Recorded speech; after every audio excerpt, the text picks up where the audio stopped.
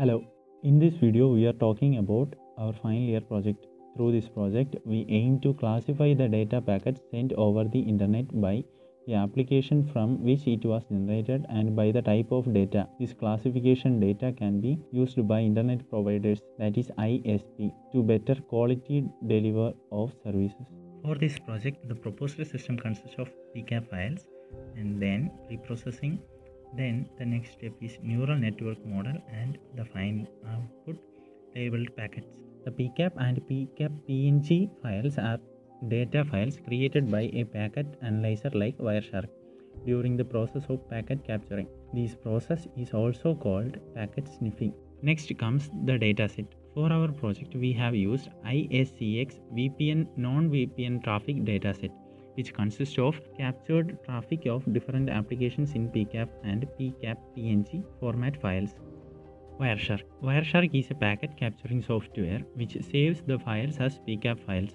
Wireshark has a rich feature set which includes the following: deep inspection of hundreds of protocols with more being added all the time, live capture and offline analysis, standard 3-pane packet browser. The main next step is preprocessing. In the preprocessing stage, the main thing that happens is the removal of unwanted files that get captured through the Wireshark.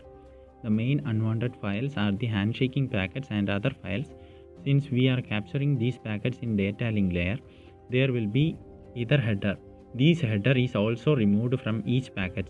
Then we have to mask the IP address to prevent pattern recognition through IP address. While considering the transporting layer TCP and UDP, they are different in byte length. So, through preprocessing, we do zero padding if the layer is UDP and convert it to 20 bytes. The total length of all packets will be padded and set as 1500 bytes. Finally, the packets are normalized. The implementation in Shabi. We have used Shabi as the main tool to modify packets in the preprocessing stage. The result that we got from preprocessing is shown.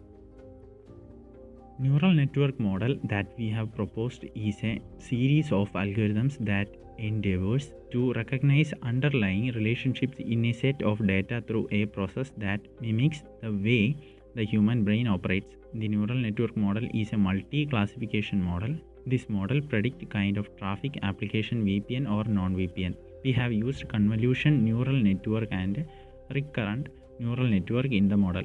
Model detects patterns out from data packets and predicts the new packets into different classes.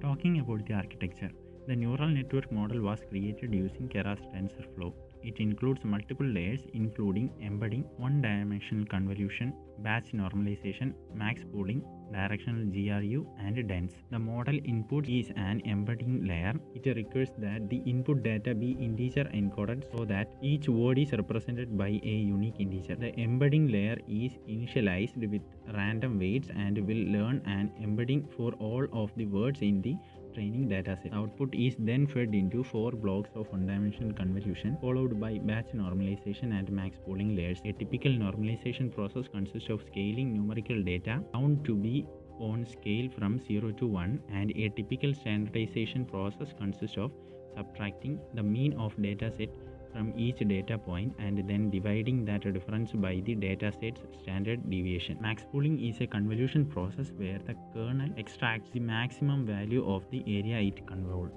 We used Google Colab platform to implement this model, TensorFlow library with Keras as backend API to realize the model. The implementation was like shuffle and split a dataset as 80% for training, 10% for validation, and 10% for testing. The results that we have obtained a model with a testing accuracy of 98.25% and a loss of 2.87%.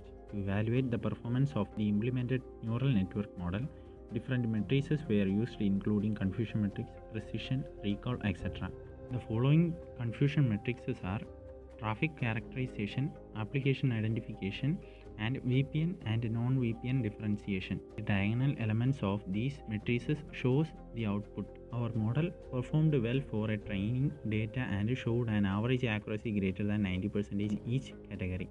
When it comes to future scope, A software-defined wide area network, that is SD-WAN, combining proposed model with SD-WAN system can be developed for specific applications to provide different services like improving market forecast and even cybersecurity.